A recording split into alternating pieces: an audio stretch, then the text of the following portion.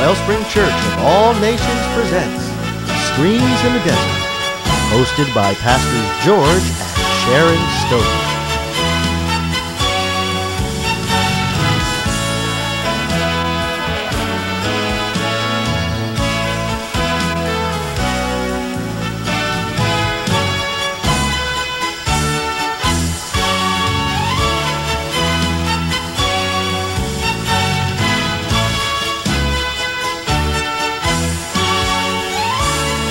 Dynamic Las Vegas couple bring the life-changing Word of God alive through anointed prophetic ministry.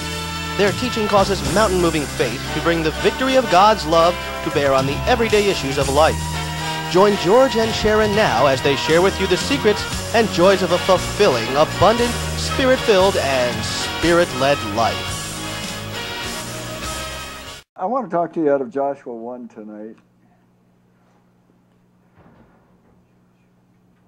Yeshua 1.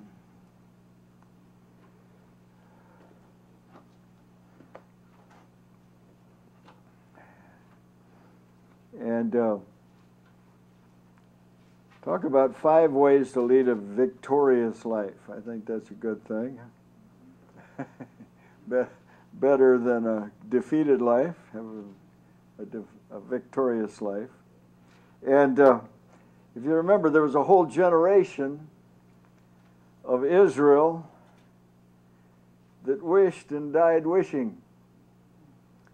And for them, 40 years of wandering turned the promised land into fantasy land.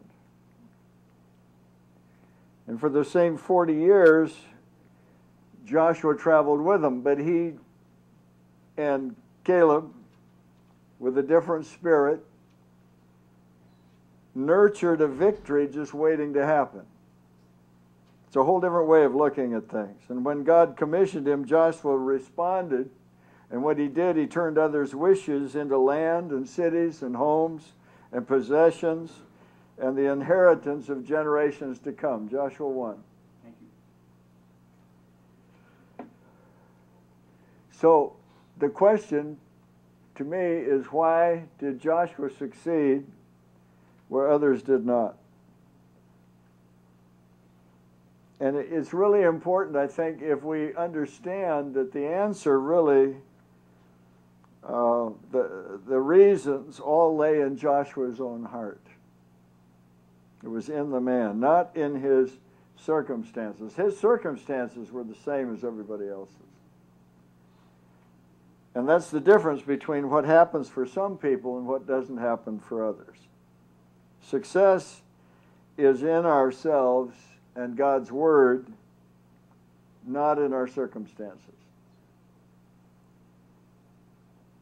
So we'll say 5 victory factors behind Joshua's success, all out of Joshua 1. First of all, realize your greatness is in God. Realize your greatness is in God. Twice the Bible makes this wonderful all-inclusive statement in Matthew 19:26, Mark 10:27. With God, all things are possible. All things.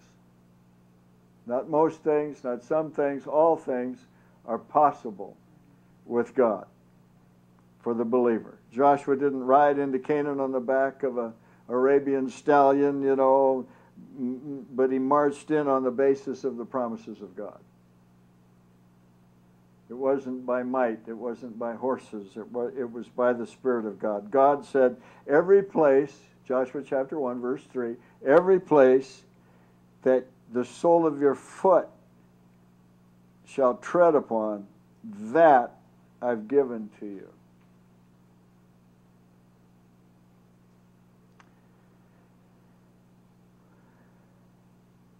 That's an interesting thing to consider, that where your foot carries you, that's yours. Hallelujah. Secondly, all of God's promises to others are ours by faith. All of God's promises to others are ours by faith. really God's Word is for you and I as much as if He personally appeared and spoke it. There we go back to how dependable is the Word of God. It's that dependable. It is still alive. It still has His breath in it. It still will accomplish what He sent it to do. All we need to do is inhale. Really. Huh? Our only requirement is to put on His promises by faith, to inhale His breath, to receive it. What did God promise to Joshua? From the wilderness, is verse 4, to the going down of the sun. From the wilderness to the sunset, that's your promise. That's your territory. I like that. Yeah. If you're in a wilderness, take a look at the sunset. The promise is yours. I mean, the Bible does say, ask of me, I'll give you the nations. Amen. Well, really? Yeah, really. I've noticed that every time I go, and of course I never receive anything unless I go, but if I go, the nations are open to me. Because they're open to the Spirit of God, and you go as His representative.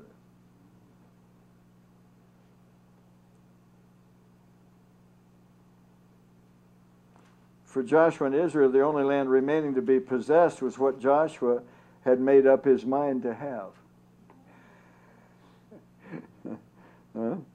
It was theirs by faith. And it happened when he decided. I think that's interesting.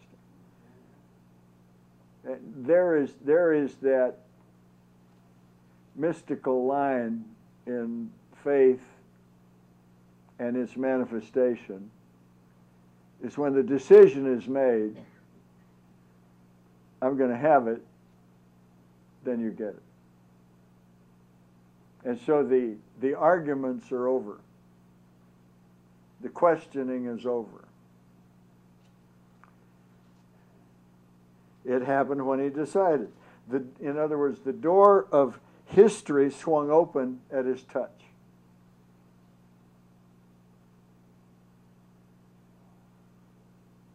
We don't appropriate what is rightfully ours. We wrestle with it in our thinking. We're questioning. We're wondering. We're pondering. We've got 1,000,001 excuses, whatever. But the minute we decide, we make the decision to take our possession, we reach out and we touch it.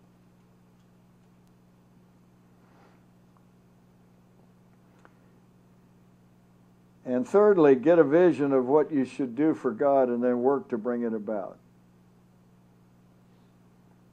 Get a vision of what you should do for God and then work to bring it about. And we understand it's not by our strength. It's not, because of human effort. And that's why to get a vision of what you should do for God, you're finding out the will of God for your life and the purpose for your life. Once you know that, your work is not flesh, it's not carnal. You're just simply walking in faith to fulfill what He's already shown you. One of the most deeply rooted beliefs, or unbeliefs, I should say, some have, is that God's presence is greater with some people than with others. For some reason, we look at others and we say, well, gosh, if I just had Ken Copeland's anointing, if I just had Reinhard Bonnke's anointing, if I just had Joyce Meyer's anointing, if I just had... But the simple truth of it is, we all have the same anointing, because the same anointed one and his anointing is within us. And we've been given the measure of faith. All we need to do is begin to use it. We step out. It may just be giving a word in the congregation. It may just be, of service. where you are. But it begins to open doors because you're moving by faith and you're saying, no, I'm taking possession. There's a place for me, and I'm going to walk into it. I'm going to step into it.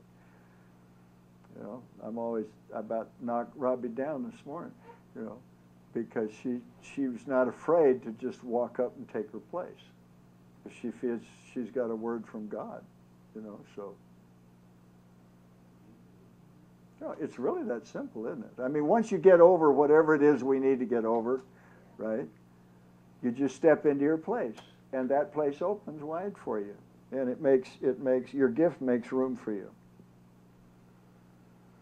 And the anointing is no greater, no less on you than it is anybody else. Any Christian can run the devil off. I mean, that's what Mark 16 says. All right. Praise the Lord. And from the beginning, God said, I will, Joshua 1:5, I will not leave you nor forsake you. Well, what else do we need then? I mean, it's always scary, and I understand that. Whether you step up to a pulpit to preach, whether you're going to sing, whether you're going to, whatever you're going to do, there's that moment or a few moments as you move into that position. It's you. It's all natural. It's you. And you feel this, at least I do, this sense of if God don't show up, we're all in deep trouble here.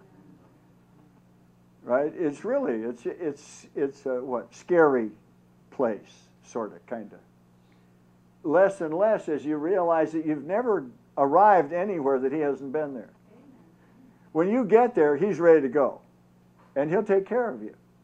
I don't know how many people have said, you know, like the story in Saul, he became another man. When the anointing came, you become a different person. You do.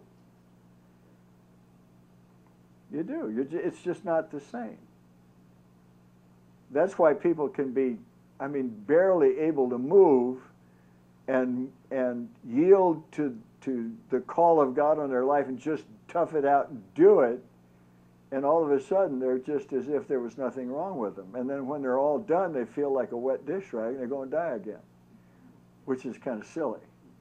But that does happen a lot. I talk to a lot of preachers, and they'll do that. They're just, oh man, they can hardly even move, and they get behind the pulpit and go like a house afire. And when they're done, it's like, why couldn't I keep that? Right? And maybe there's something in faith there that we could walk out better. But it's an interesting thing. God said, I will not leave you nor forsake you. Period. He'll always be there. He promised this to Joshua. He repeated the same statement 1,300 years later by the writer of Hebrews in Hebrews 13:5. He's the same yesterday, today, and forever. God is with us not because we're good, not because we have great faith. He's with us because he has committed himself irrevocably to us. That's the covenant. We commit ourselves to him. He committed himself to us. And he doesn't change. And if God was with us only when we had success, I'll guarantee you none of us would be successful. Right? Promotion comes from the Lord. Really. He makes rich and adds no sorrow to it. Okay. Number 4. Know that God is with you as much as he was with anybody. God is with you as much as he was with anybody. Don't hang around waiting for the right circumstances. All the people that were with Joshua could have been Joshua in attitude, in heart, in mind. I mean, at least Caleb was there. I imagine they had some times of encouraging each other. But the circumstances can be anything, but God, when God becomes our circumstance, that takes care of everything. He's with you always. He said he'll never leave you, he'll never forsake you. And he is your circumstance. And if anyone has achieved anything or received anything, it's simply because they just took advantage of this great circumstance, being that God is their circumstance.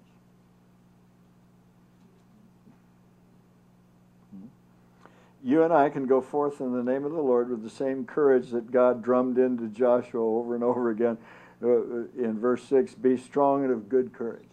Be strong and of good courage. Only be strong and be very courageous, verse 7. Be strong and of good courage, and do not be afraid or dismayed, verse 9. He just, boom, 1, 2, 3. Be strong. Be of good courage. Don't be dismayed. Don't be afraid. I'm with you. I'll never leave you. Hallelujah. Hallelujah. Praise God.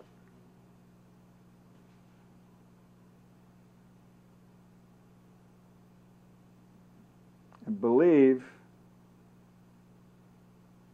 number 5, believe God's word and act on it. Faith without works or corresponding action is lifeless, it's dead. It'll accomplish nothing. We can believe ourselves silly. If we don't move on what we believe, nothing's going to happen. God didn't give Joshua much forewarning when he said within 3 days he'd cross the Jordan to possess the land in verse 11.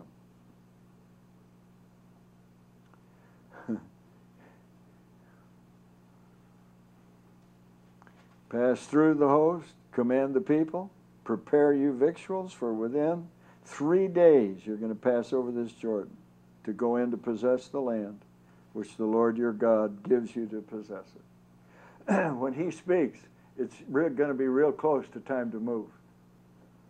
And we don't want to hesitate. We want to get ready and do it.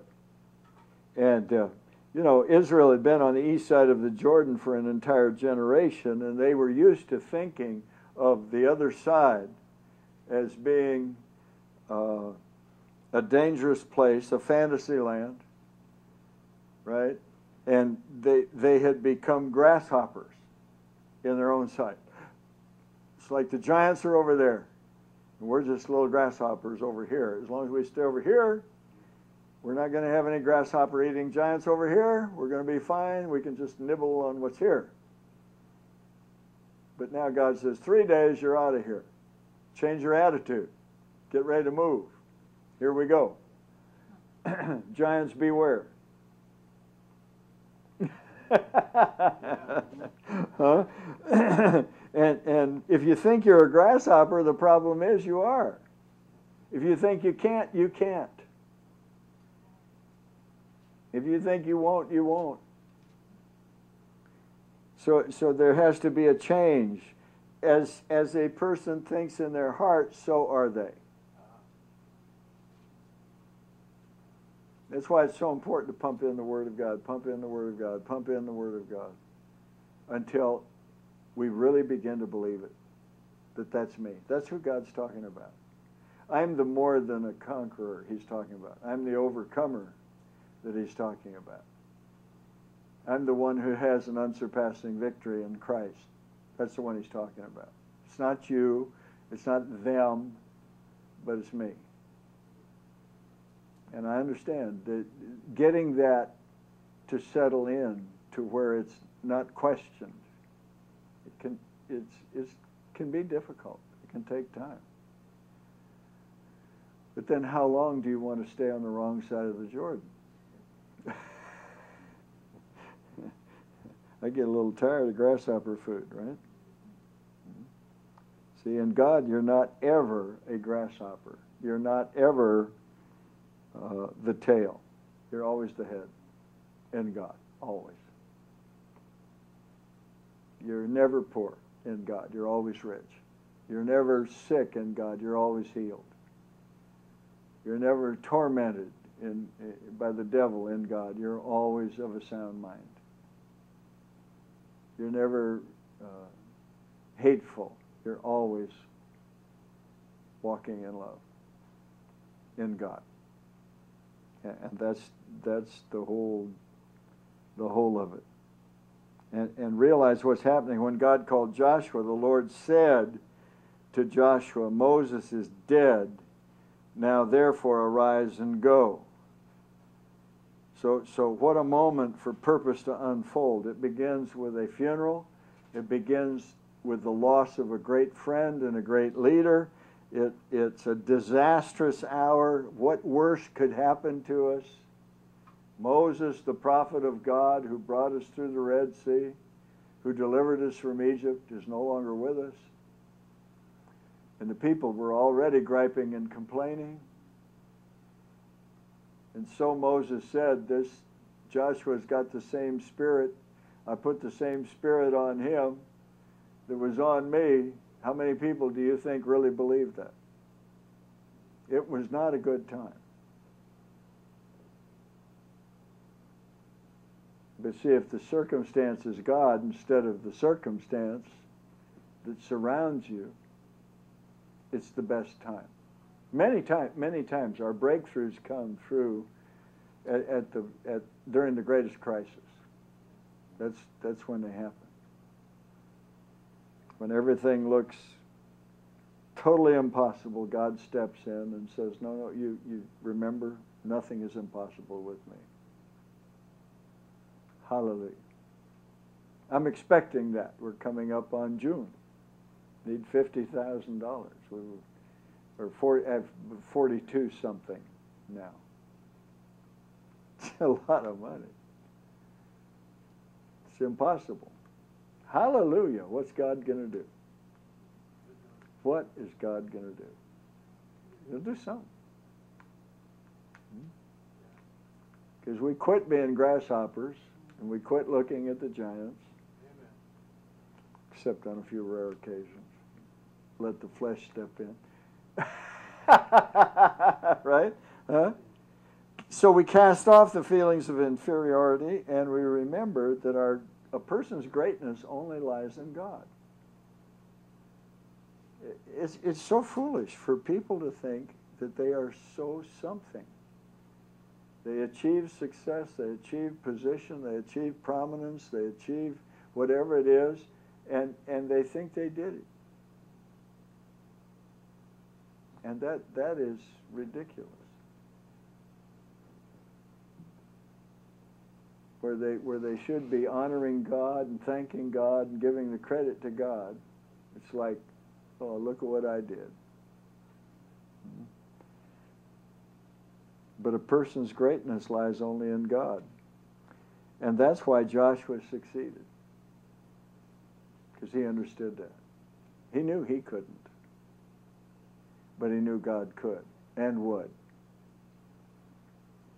And it's just because the same God who was with Moses was with him. That was the promise of God. As I was with Moses, so I will be with you. Oh, well. Wow. Huh? Glory. Huh? So, and he's the same God who's with you tonight and tomorrow and the next day. Same God. I mean, I'm thrilled at what he's doing.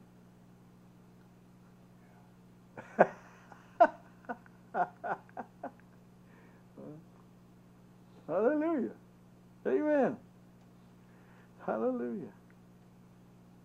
Hallelujah. Glory to God. Does that help you? Yes. Praise God. Realize your greatness is in God. All of God's promises to others are yours by faith. Get a vision of what you should do for God. Work to bring it out. Know that God is with you as much as he is with anybody. Believe God's word and act on it. Pretty simple, really. The life of faith, the walk of faith. To bring us into the victory of of God, the victorious Christian life, if you will. Hallelujah. Just simple, really, trust and obey. Trust and obey. Trust and obey. There's no other way. Amen. Amen. Hallelujah. That's all I got tonight. Praise the Lord. Thank you, Jesus. Father, we thank you that you are our God. Ours collectively and ours individually. And that everything you have ever said to anybody applies to us. That we can just step in that place. Step into you as our circumstance. And then move with you. And we'll give you all the glory, Lord, because to you and you alone does it go, and is it deserved.